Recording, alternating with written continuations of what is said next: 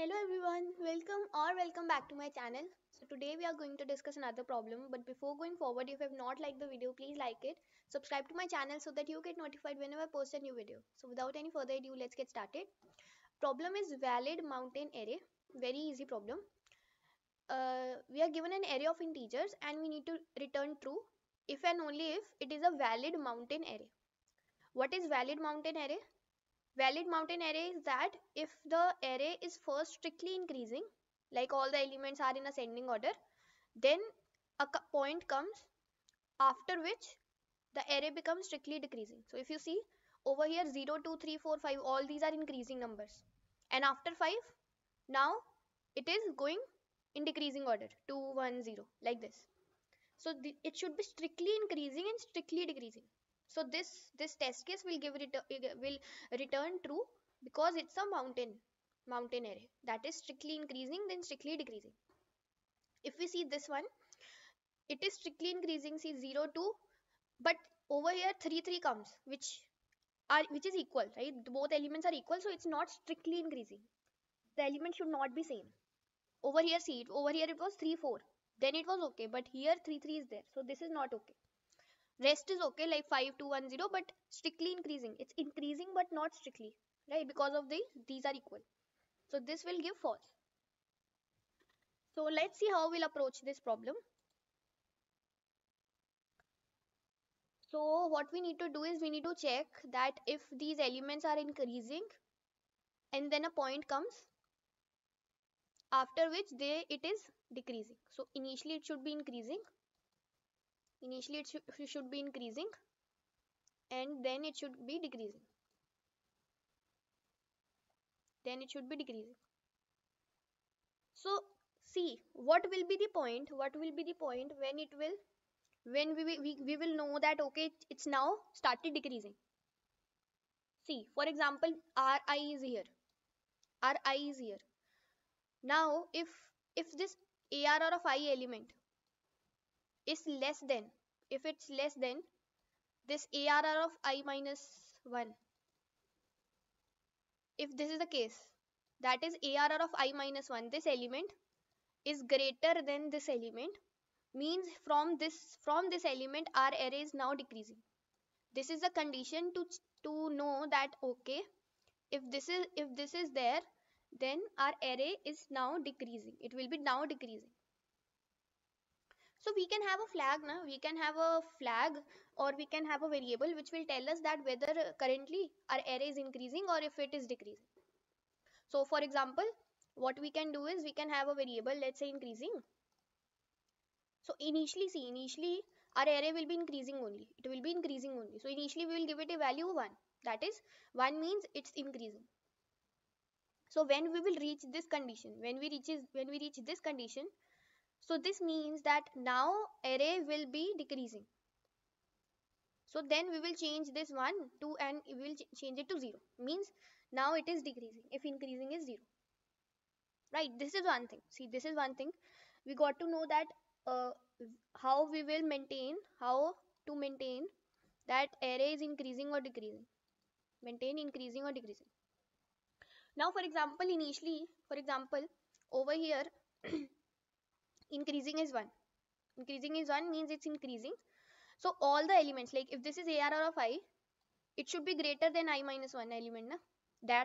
Then only it will be increasing. So if this is I minus 1. 3 is greater than 2. Similarly, if this is I minus 1. 4 is greater than 3. So this is increasing. For example, if over here something like this comes, instead of this 4, we have let's say 1. Then what will happen when we will reach here? Ideally, ARR of I should be greater than ARR of I minus 1, na? Because it's increasing. But now if I is here, 1 is not greater than AR of I minus 1, which is 3. So this is not true. Hence over here we will return false, that it's breaking the condition of mountain array. Condition of mountain array. Right. So this will be same in the case of decreasing. For example, I'll write 4 here only. 4 here. So for example, let's remove this. let's say over here, in place of 1, we have 4. So now when I will be here, so arr of I minus 1 5 is greater than arr of I, which is 2. So this means that we have reached our decreasing. Now it will be decreasing from now onwards. So we will change increasing to 0, means it's decreasing now. So we will move our I forward. Now what should happen, since this is decreasing now, so every arr of I should be less than arr of I minus 1, right? Because it's decreasing.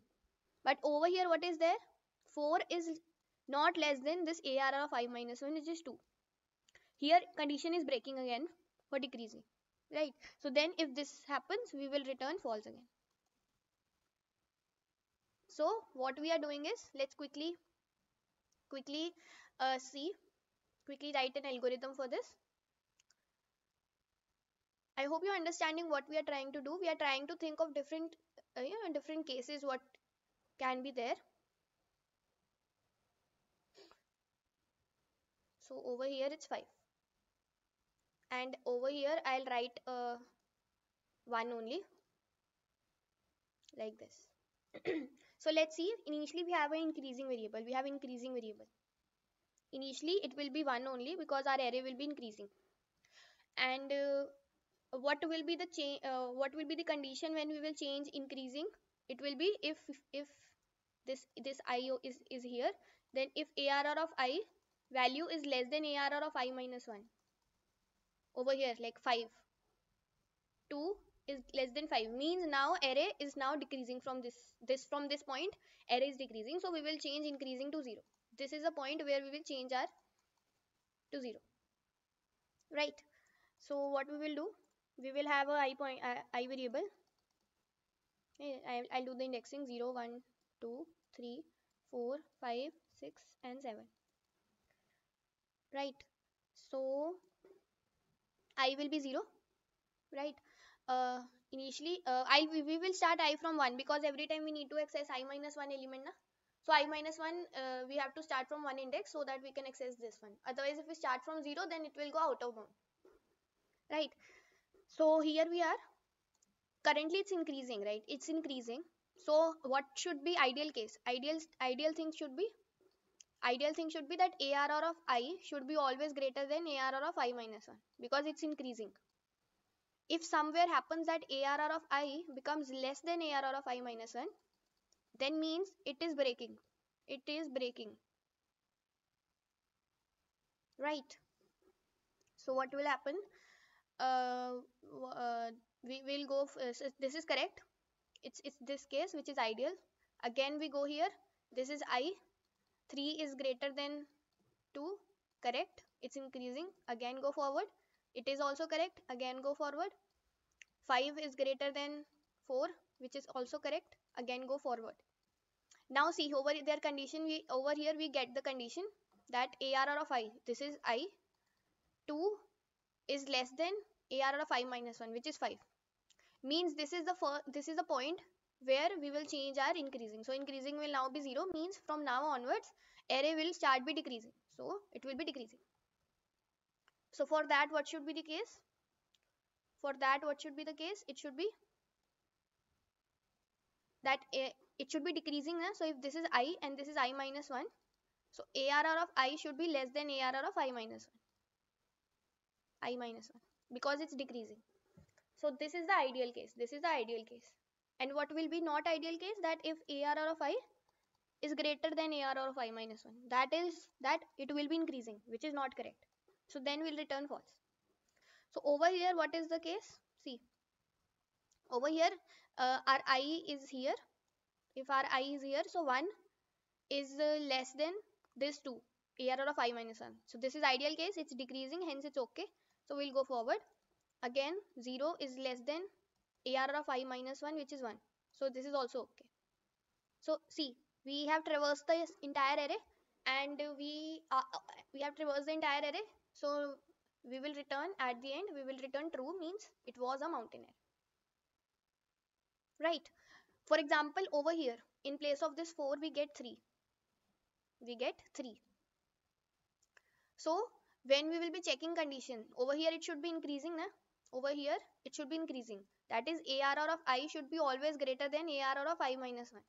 But here ar, if I is here, so then is what is happening, 3 is equal to arr of minus, equal to arr of I minus 1 element, which is wrong. So here return false.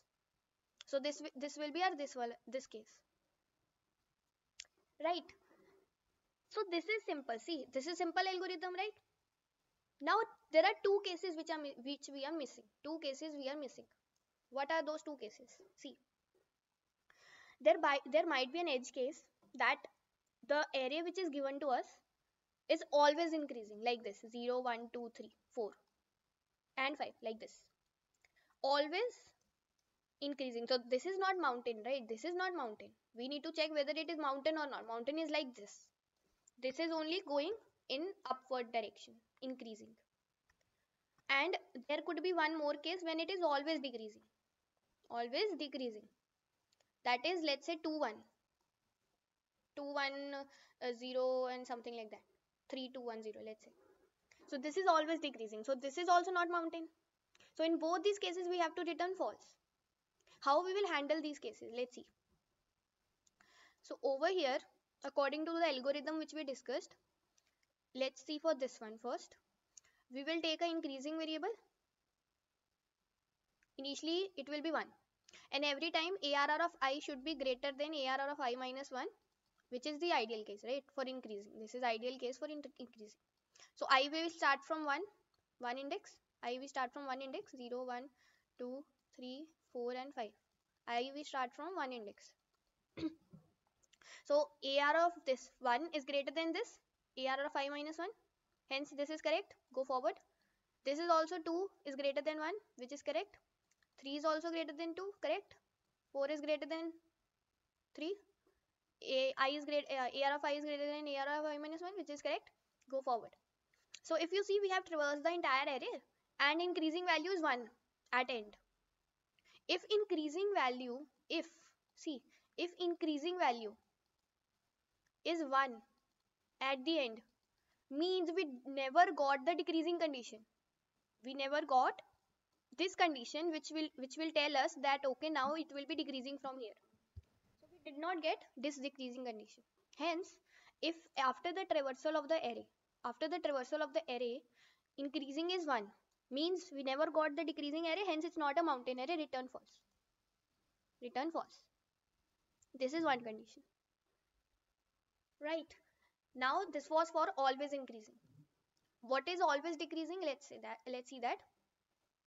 So what will happen over here is this is 0, 1, 2, 3. We will start from increasing will be initially 1. Increasing will be 1 and I we will start from 1 index from here. Right. Over here what will happen? ARR of I is less than ARR of I minus 1. ARR of I, so this is the condition. This is the condition for changing increasing to 0 na, means now it is decreasing. This is that condition. See, this is that condition. So what we will do is we will change increasing to 0. Now we need to check over here. We need to check over here that when this is we are changing increasing to 0, is I at index 1? Because if I is at index 1, it means that there is only decreasing array. This is only decreasing because at index 1 only we got the decreasing element. So if I is equal to 1, then return false because it's only decreasing array. It's only decreasing array. There was no increasing part. Increasing part was not here. That's why at index 1 we got the condition. So these are two cases which we need to take care of. I hope you understood. Let's see the code now. See, first of all, this function is given valid mountain array. We are taking size, and if there is single element, let's say in array only single element is there. This is your edge case. Let's say there is only 5. So obviously this is not a mountain array, na? So we will simply return false if there is only single element in array. Otherwise, we take a variable increasing and initially its value is 1. We start from I is equal to 1 and this is the case where we are checking if increasing needs to change to 0 or not. If increasing change to 0 or not, that is if decreasing array comes or not. If array decreasing array is there or not, is there or not. Because if ARR of I, this condition, this one, if ARR of I is less than ARR of I minus 1, means decreasing condition is now there. But if I is equal to 1, means return false, which we saw. This is for always decreasing case, always decreasing. Otherwise change increasing to 0. And now we are checking that if increasing is there, and but this condition, we are if this condition is getting violated, because if it is increasing, then obviously I should be always greater than I minus 1. But if I is less than equal to ARR I minus 1, return false. Else what we need to do is, if increasing is 0, means that there is decreasing array, so every time I should be less than I minus 1. But if it is greater, then return false, right? And this is done. So after the traversal, if increasing is still 1, if increasing is still 1, means we never got the decreasing array. So this is for always increasing, always increasing. Return false, otherwise return true. So this is your code. Let's submit it. So it's getting accepted. So time complexity for this is O of n, as we are doing single traversal, and space is also is constant, as we are taking only variables. I hope you understood, guys, and let me know in the comments if you have any doubt. If you found the video helpful, please like it and subscribe to my channel. I'll see you in the next video.